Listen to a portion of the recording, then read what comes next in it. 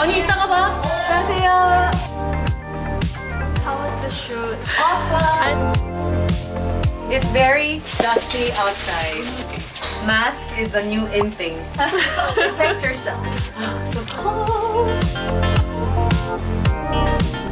One of the things I love about Garosu-gil, of course the main street is awesome because all the shopping happens there, but the streets in the back streets, the little alleys, also have awesome restaurants and cafes. Small ones that you might not notice unless somebody brought you there, especially a local like myself.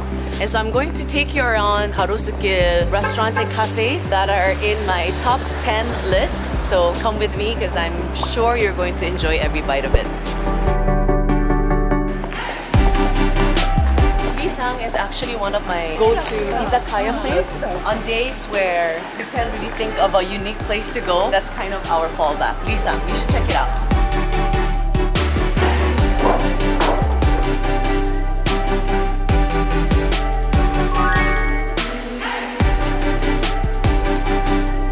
So the restaurant's name is really pretty. It's called Dal Siktak, right? Dal means moon and Siktak means dining table.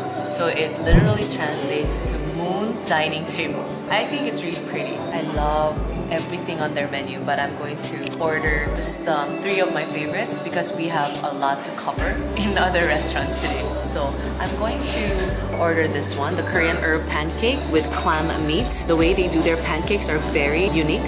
But if you have the stomach enough to eat more than 1 pancake, I do highly suggest also that you order their other pancakes because they're all very delicious. I'm going to order this one, the grilled marbled beef Chinese cabbage and greens. So this is kind of like our beef salad, but Korean style.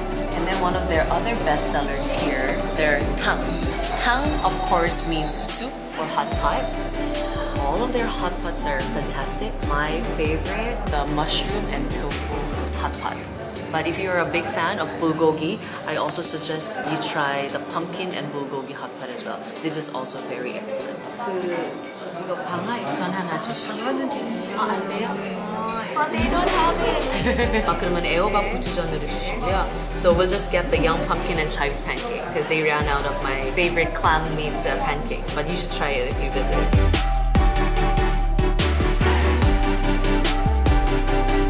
So I have chosen the sliced pork marinated in the soybean paste with shredded ginger. I think they use pork neck for the flavor.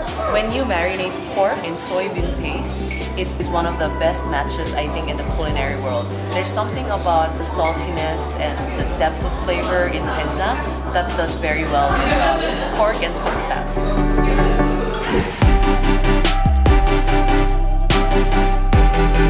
What I love about Dal Siktak or Moon Dining Table is that they actually produce their own chili paste and fermented soybean paste in Suncheon.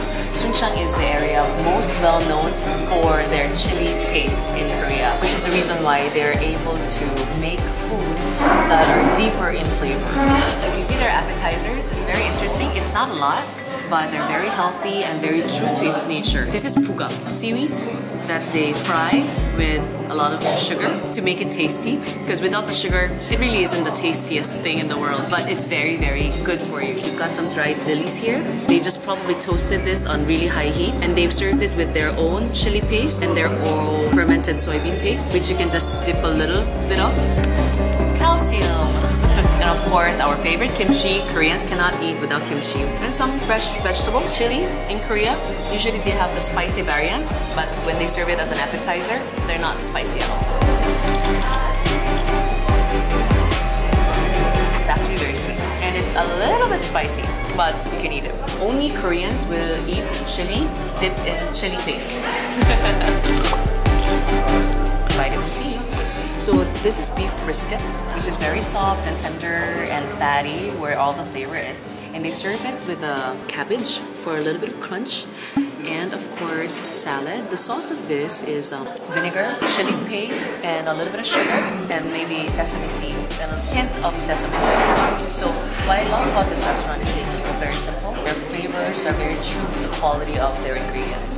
This is one of my favorite salads here, and one of their best sellers actually.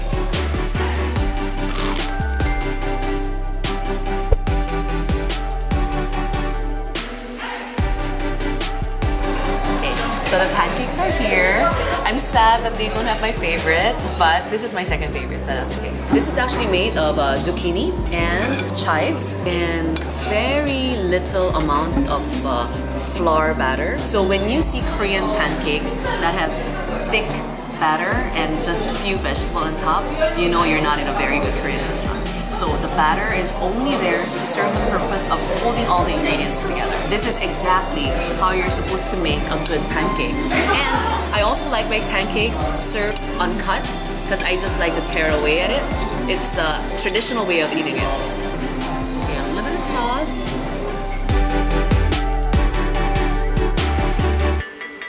You really taste the freshness, all the flavors of a good zucchini, which I love.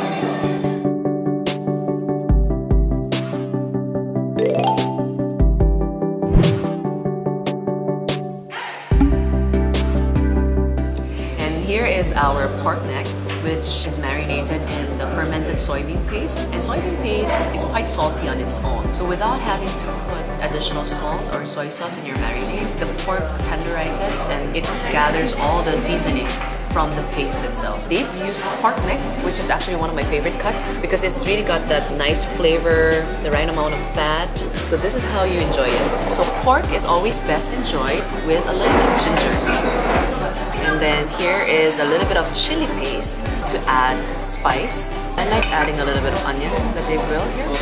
Wrap this the way you would wrap a samgyeopsal.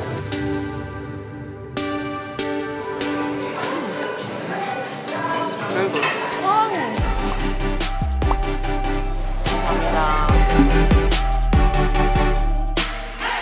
I like spicy food. Koreans love spicy food. So this is tofu and mushroom soup. But if you don't like spicy, try their bulgogi soup. Because that's very good and not spicy at all. This goes perfectly together. After the salty and sweet pork, spicy soup.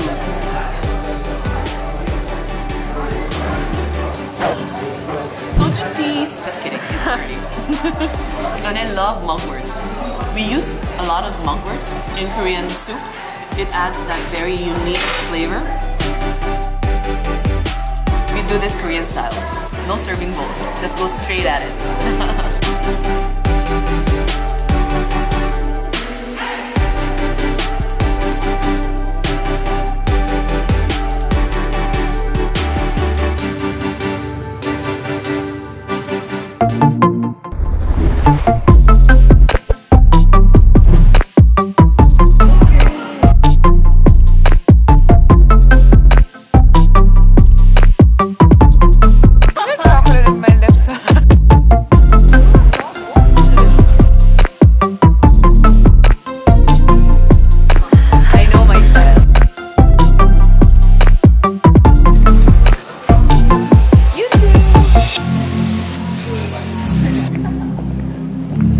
Digest all the food I ate by moving around for the next restaurant.